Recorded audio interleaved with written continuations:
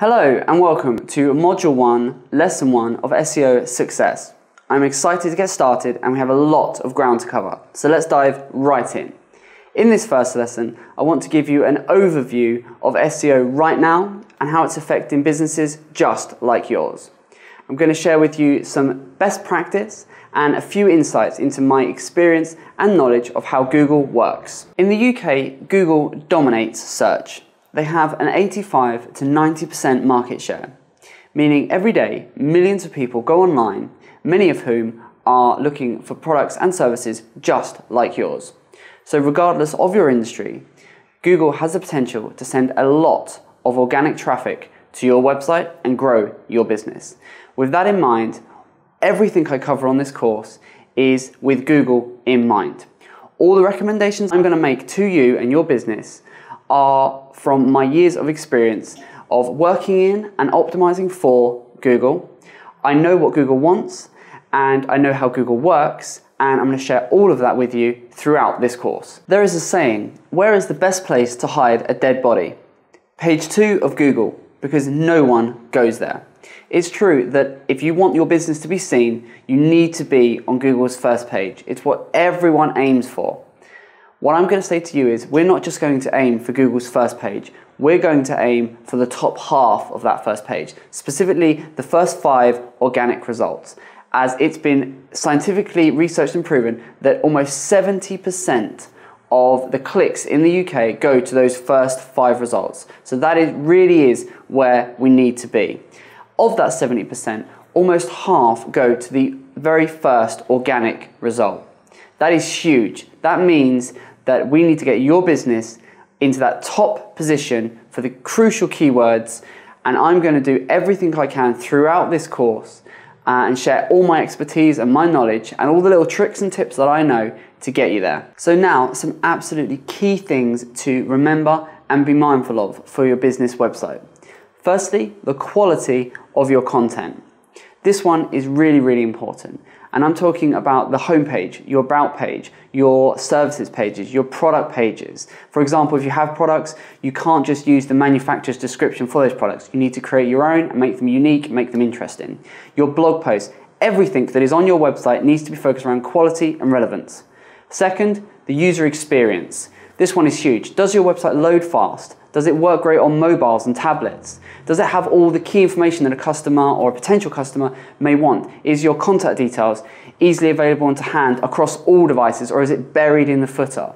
These are all the sorts of things we need to be mindful of. Next, we have internal and external linking. Now this one may sound complicated, but it really isn't. It's just a process of linking your website pages to help and aid the user experience so they can navigate your site more easily. It's not about just linking from the menu to each page, but actually within the content of those pages. And crucially, external links, linking out to other authority and trusted websites. Really important. Lastly, building website authority. This is the name of the game. We need to build authority because authority equals trust. And if users trust your website and your brand, Google is going to trust you and you're going to outperform your competition. So those are just 4 overarching aspects to be mindful of and remember as we work through the course and cover all the different modules and different aspects of improving your business's SEO. I want to finish this lesson by looking at a few things that you should not be doing and that this course avoids entirely. First up, we have keyword stuffing. This is where you choose a single phrase or keyword and then you stuff it into your website as many times as you possibly can in the hope that you will rank for it. If you're putting the same keyword in all the page titles, meta descriptions, headings, subheadings, images, throughout the copy, in the menu, it's overkill. It's most likely going to be a poor user experience and Google isn't going to like you. Second, we have spammy link building. This is a process of building links on volume and not worrying about the quality, the relevance, or where those links are coming from, but actually just thinking this is just a numbers game. That is how Google used to operate many years ago. Now it's all about the quality and the relevance of those links. If you can't generate quality links, then it's better to not generate any links or try and force any links to be created. Next, advertising on your website. If you have banner advertising, that's okay, as long as it doesn't interfere with the core content of your website. It's something Google is being increasingly strict with, so we need to make sure that the core content on your website is absolutely fine and the banners are very much secondary. Lastly, thin and duplicate content.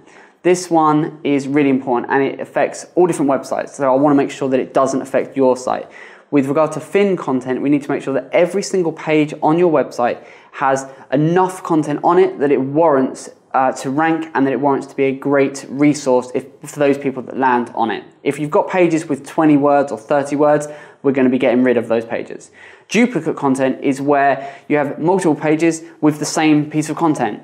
You can have a small percentage of duplicate content per page, which you always will have with things like menus and footers, but the core content of each page needs to be unique. There's a really handy little tool that we can have, which is incredibly cheap, and I'm going to recommend you get it, so you can do your own manual checking of duplicate content to make sure you haven't got any issues. Those are just a few things that we need to be mindful of. That's just a brief SEO overview before we get into the fun stuff of optimizing your website. So click through to lesson 2, where we're going to do some housekeeping and ensure that your website has all the basics in place and set up correctly. I'll see you there.